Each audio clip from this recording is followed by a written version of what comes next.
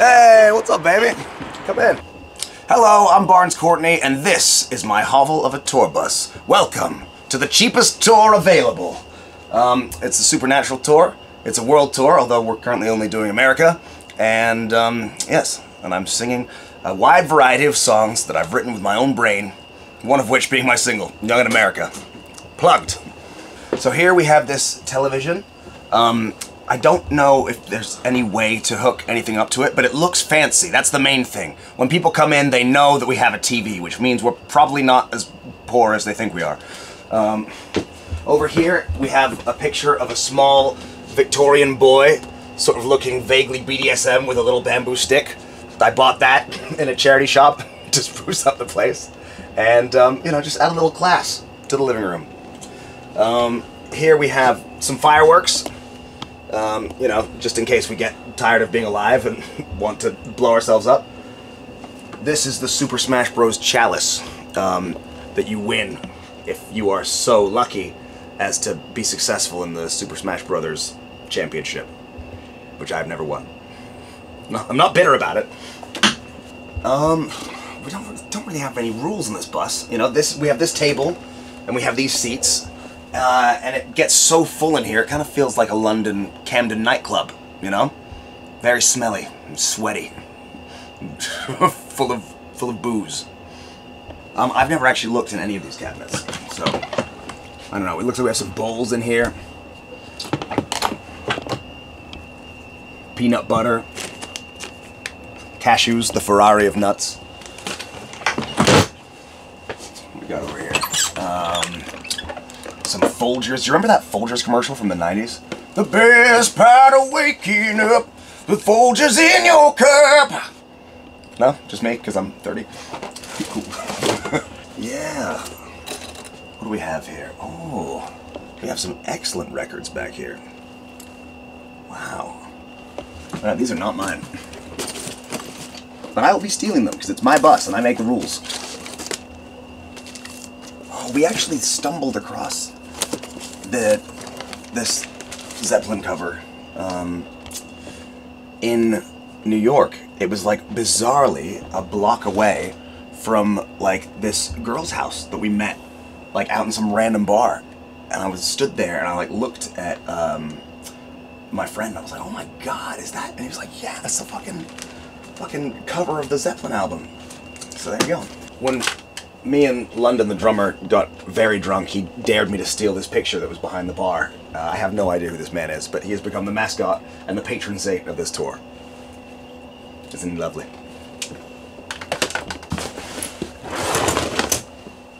We have some box wine, excellent vintage, some soiled sheets, and some bags with Aquafina in them.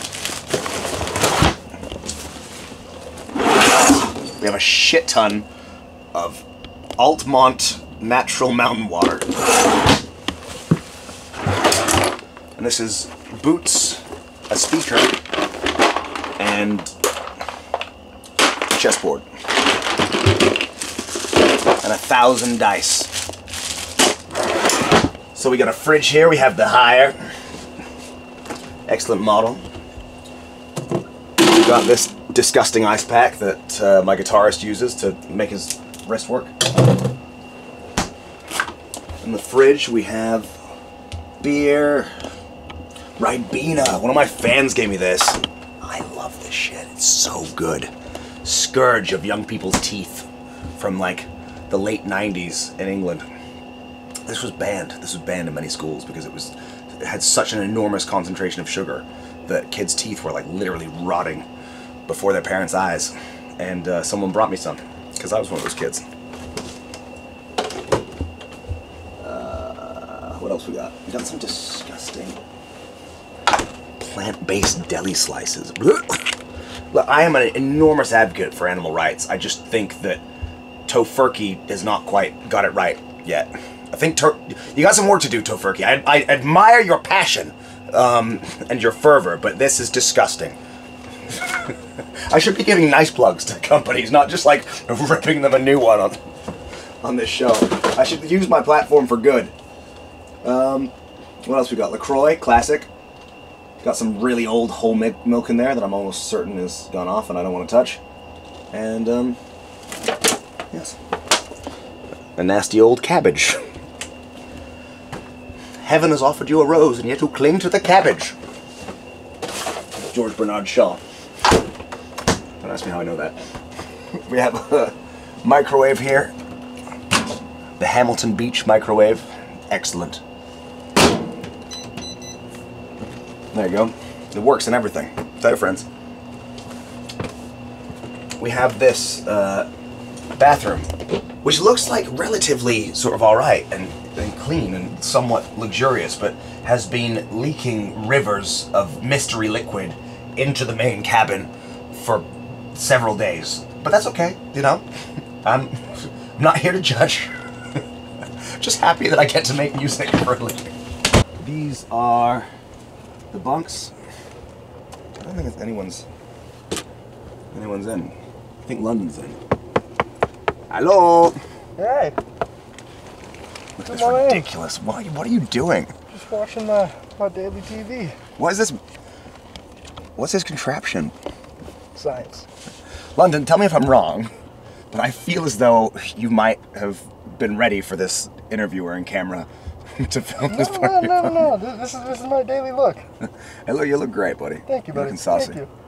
What's this weird, like, thing you got down here at the bottom? Oh, I actually learned this from Digital Tour Bus.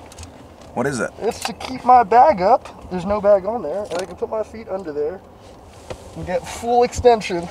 Don't you feel like a little bit oppressed having your feet in a cage? Well, some people like their feet in the cage. That's true. It's kind of hot. Mm-hmm.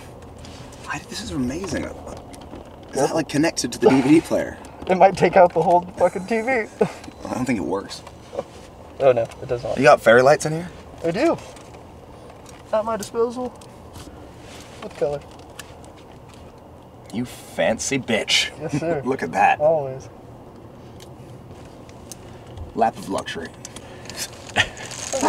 This bus is absolutely packed to the gills with people, which normally would be horrendous, but I absolutely adore my support band. It's been like a summer camp, having everybody like mashed in together on one bus. I love it. I don't actually want to leave tour. If I could just do this indefinitely, forever, like Willie Nelson, then I definitely would. So I usually feel like too guilty to convert the back lounge into my bedroom. I remember that story about Alexander the Great, you know, when he was like doing so well on his military campaign, and then he realized that some of the armies were performing god rituals for their generals, and he was like, oh, I'm gonna get them to do that for me. And then he starts getting his men to perform these rituals, and suddenly they all turn on him, and they hate him, and he's not one of the people anymore. And I was afraid that in a long roundabout way that would happen to me if I converted the back room into a bedroom. But now I have no choice because the bus is full. So I was really excited to sort of live like a pleasure-covered sultan, you know, like in the back of the bus, like resplendent in silks and furs and, and lace and love. But they didn't have time to put the bed in, so I sleep in a disgusting hovel. I basically have to sleep like on this like thin, decaying, disgusting like sofa cushion. It's really lonely back here. This couch has basically become my wife.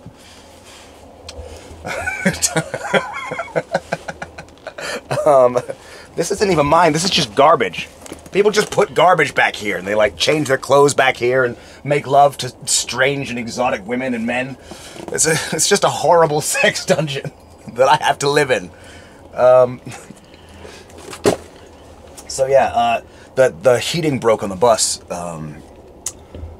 What was it, 2 nights ago, and it was so cold I had to put all of my clothes on at once and sort of like shiver around in my bunk like a traumatized war veteran.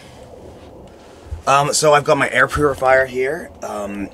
The bus has been leaking an inordinate amount of exhaust fumes into the cabin, and because the engine is back here, it leaks most of them into this spot, which was really fun at first because it kind of like sent me into another realm in my own mind, and I got to explore my consciousness beyond my immediate standing. But as I realized that I was dying faster than I was supposed to, I thought I've grown rather fond of living. So I bought this thing, which is good, you know. It's nice to breathe. It was ruining my voice as well. I'd wake up in the morning sounding like an elderly French prostitute. I have a guitar over here. I don't actually know how to play guitar. I just put that there to look cool in front of any women that might come back, if they ever come back at all. What else have I got? Closets and such. I've been trying to go to like a different vintage shop, like every town that we go to. So I stumbled across this place in North Carolina. It was like a military surplus store, and I bought all these like insane, like old-timey captain's jackets, so I can like stand in front of brick buildings and feel important on my off days. It really works. So yeah, and then one of my fans bought me this incredible Zelda wolf hat. So when all the heating broke, I was basically like, I'll recreate how I looked.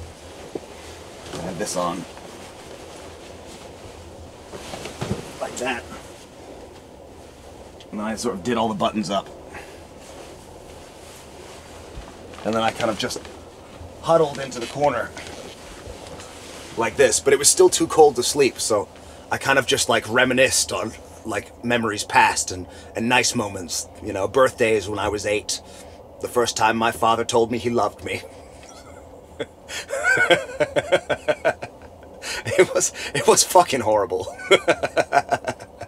But that's the nature of adventure, isn't it? You know, there has to be some danger. Otherwise, it's not a real story. It's just a nice time. Well, you've seen the sad, lonely existence that is the Barnes Courtney Tour. If you would like to come and see that in person, please go to barnescourtney.com or my Instagram or all of the other apps that exist in the world.